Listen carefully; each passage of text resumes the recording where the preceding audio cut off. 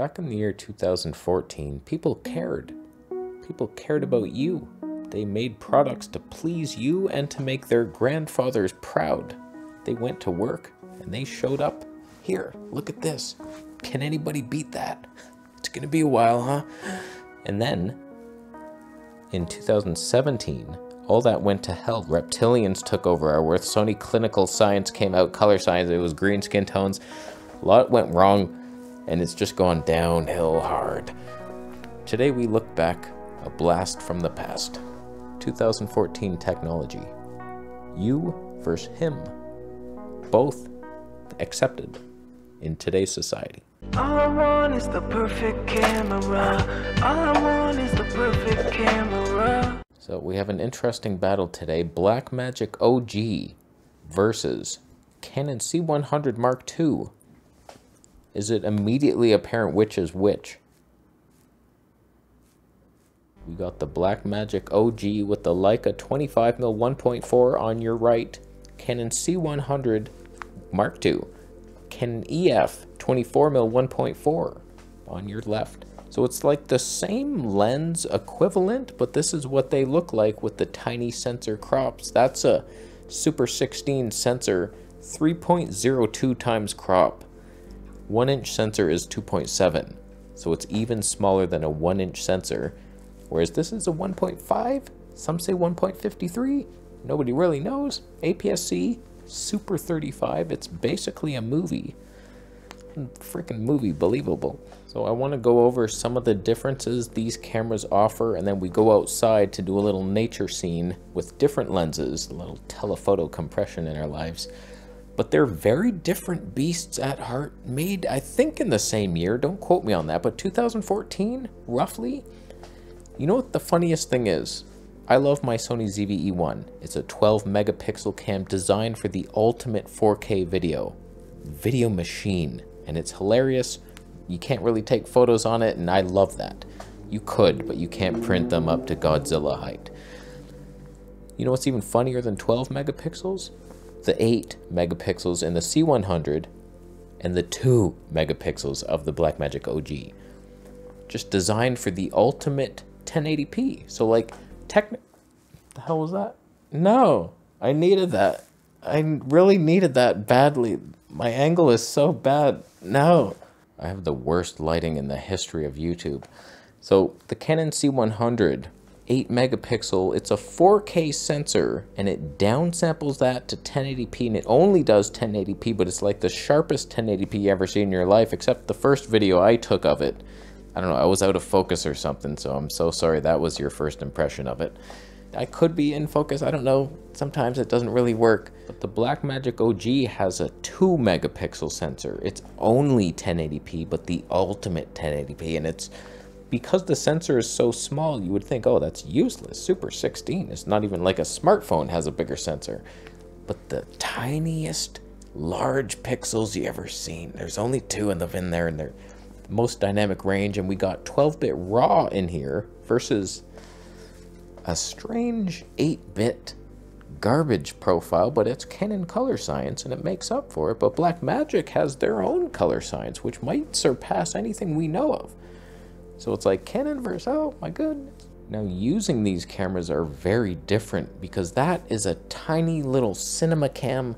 You barely need anything, but the battery life is impossible. Like, they're so different. This is a giant hefty beast with a flippy screen. It has dual pixel autofocus. Sometimes it works.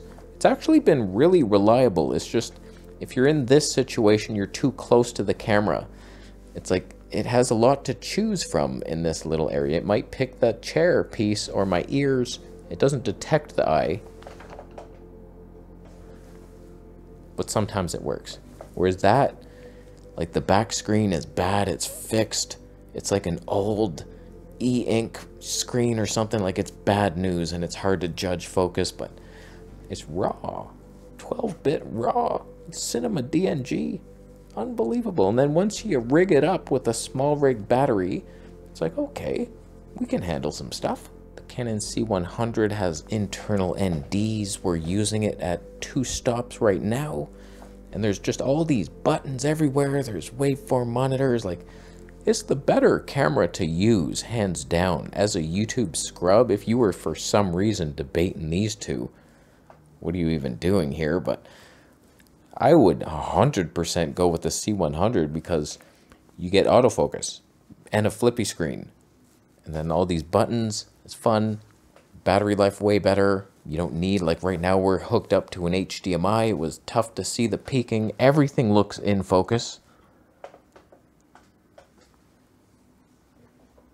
Except me now. How's Canon doing back there?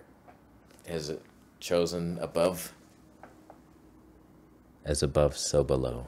The Canon has an XLR handle you can put on top, so like I can have this mic directly in. That's hilarious. I no longer have to sync audio. I'm syncing it now just because I like to compact it down. If I actually bring this thing out, it's so big. So I've taken off the handle and the grip. So both things gone, and now it's somewhat reasonable. Not really at all. But the reason you would go with a bullshit camera like either of these is just because of the natural look. It takes us back to a time where things were normal. And like all your digital modern mirrorless, is something about it which is just like, it's so sharp and just edgy and digital and unreal. And like what happened to walking in a forest and just like being in nature and breathing fresh air? Whereas like the modern camera, it's like you're eating Skittles, your diet is all Skittles and Mountain Dew, and then like you're in a weird uniform, and nothing's right. Whereas this takes us back to a time, a simpler time, a better time, where it's just like, oh, that's how the real world is. It's like the Matrix, the real world here, not the fake one with the red dress lady that you'll never get. Even if you programmed her, it's like, no, she'll still reject you. Okay, let's go outside for a little nature test. I think I will do the Zeiss 85mm 1.4 speed boosted to the Blackmagic, and probably the 135 Tony 2 on you for a somewhat equivalent focal length, and the battle continues. And then we will debate a purchase that relies on the result of this video.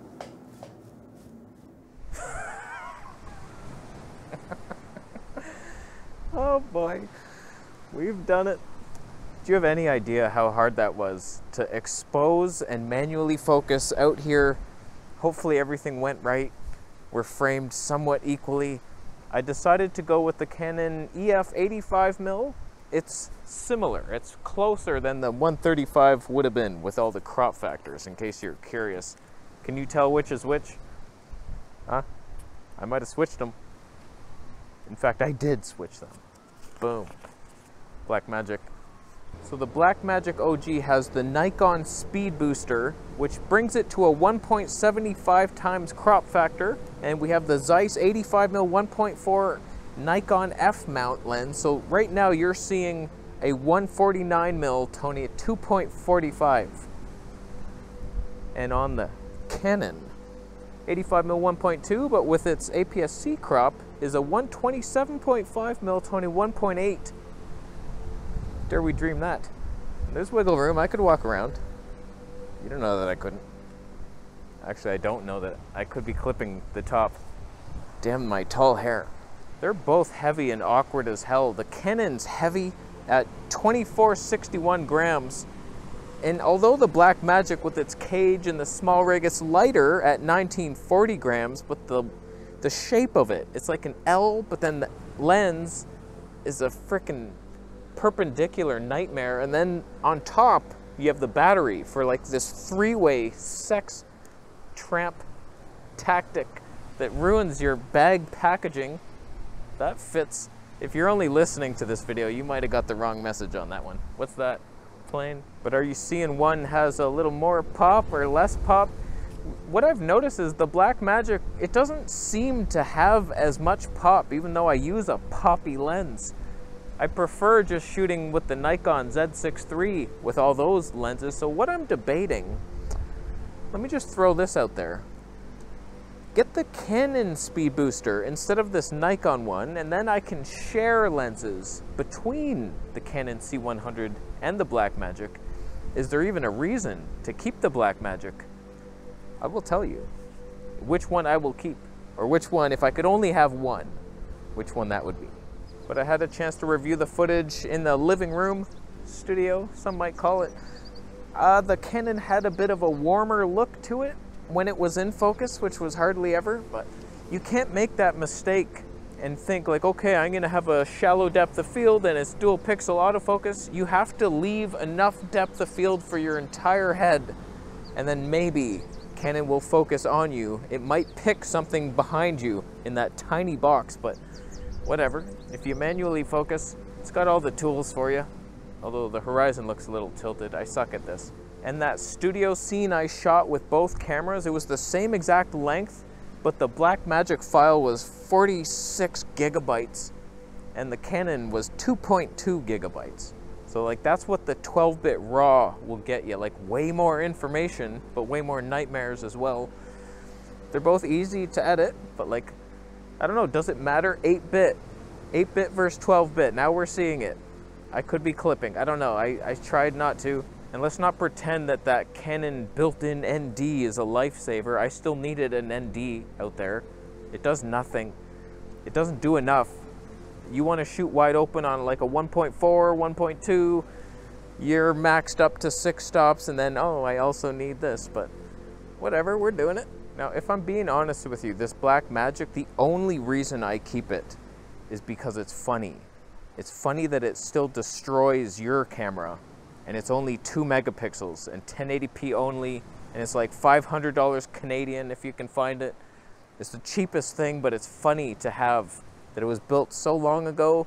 And now the C100, same time frame. And the funny thing is, originally I was debating between these two cameras, and I chose the Blackmagic because I thought, you know what, even though it's a tiny sensor, that's gonna have more dynamic range. It's gonna be more cinema-like. RAW? Come on, Blackmagic color science? You're kidding yourself. And you get a speed booster and you're good to go. So I thought, Canon, I don't know, man. Like, I tried the Canon at Marcus Pick's house and I didn't look right. There was something off. If Marcus had any idea about what lights are, he clearly doesn't know what he's talking about. He has a bunch of lights, but they're all the wrong ones, and he has no experience in the field. So I blame that to why that image didn't look quite right.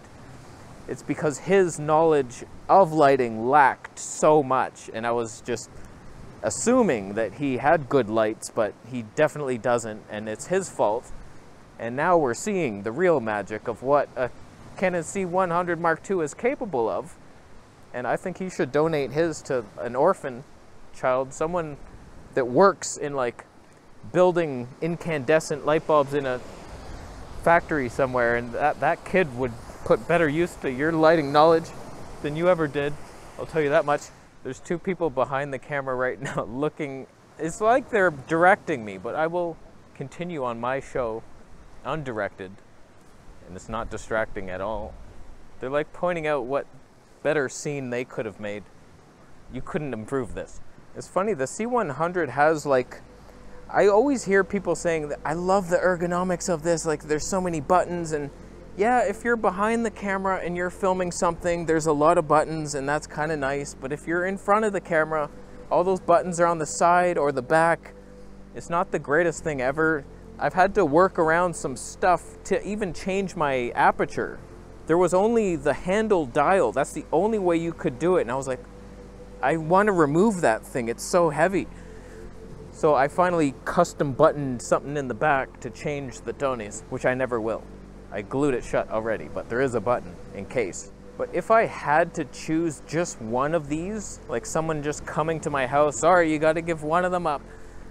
Which one? I think it's just so obvious that I would keep the Canon just because it's Canon. It's much better than Blackmagic, and it's more versatile. I got my flippy screen, it can autofocus, and I find it to be quite reliable. If you're just out here, like I totally could have done that if I set myself up in the middle, wherever that would have been. No, I can't see it. But like it would have totally got me, and it's better, like it's more reliable than Canon R8. It's like the ultimate thing. So it's like dual pixel autofocus of the past was actually good in the Canon 70D, and then like somewhere it went haywire with more technology and AI algorithms, and then it started losing your ass and it would hunt. Whereas this one, like, it's good. So it's like, you got your flippy screens, your NDs for indoors, maybe. It's a hot damn nice little thing. And then you can use Canon EF lenses that autofocus with 3D pop. You can't say that about many systems. No, you can't. Hey! Hello! All these people, there's like a path right here, and I'm the one freak that came all the way out here, and they're like, what the hell is he doing? This is important work I'm doing here. So it's funny that both of these are still actually very capable cameras, unless I messed it up totally, which that could have happened, and it likely did. But like, they're both good. 1080p only, that's more than enough. If a camera company would just come out today with a 2 megapixel sensor with all the modern tech and the processors, can you even imagine it? Like, it would still look very good. And that thing would be doing 1,000 frames per second with today's technology, so come on now. Hopefully someone does it, but it doesn't seem likely. They're going for higher and higher megapixels, and 4K is like yesteryear. We're going for 6K and 8K and like 12K. Like, that's the wrong road. That you're walking upstairs to nowhere. That just falls off a cliff. Come back to 1080p land where it's safe on rocks. And then we spread here, and then faster speeds of 1080 and more dynamic range of 1080. Imagine a 1080 Airy camera right now with 2 megapixels. Come on now. So who won today's battle, my friend? One of them? Nobody wins these battles. They both win. Honestly, I don't even want the Blackmagic camera, but I feel like I have to keep it. It's just one of those cameras you can't sell. Like, what's the point? And then in 20 years, I'll be like comparing it to this, and whatever in the future, the A7S9, it's gonna suck compared to this with its 19K RAW with an external freaking robot. No, thank you. I'll leave now. Bitcoins are up there. I know when I'm not wanted. Canon could have been tracking me, but I switched into manual focus. So professional, but not at all due to his hair.